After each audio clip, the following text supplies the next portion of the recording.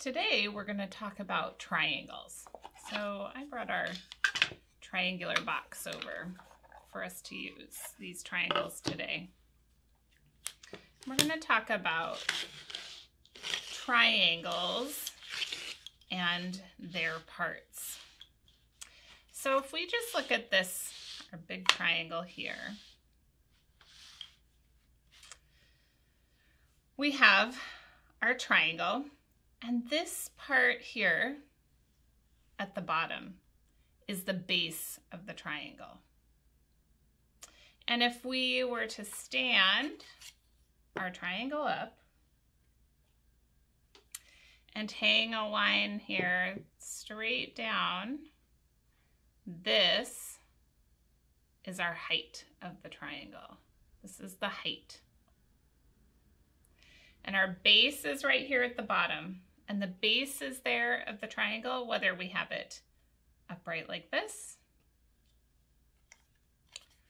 or sitting on flat on the table like this. This is our base and this is our height. Now let's take a look at another triangle. Let's do this triangle. When it's facing me like this, this is the base, and the height, let me show you.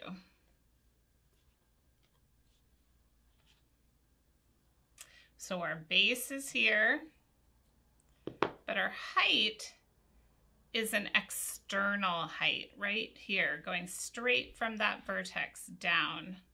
This is our external height of the triangle. So if the triangle is laying down, we've got our base, and then we have to look here and have a line straight out here to see our height. Let's see, what else can we see? We've got a base and a height here in the middle. Would you like to find the base and height of some of these other triangles?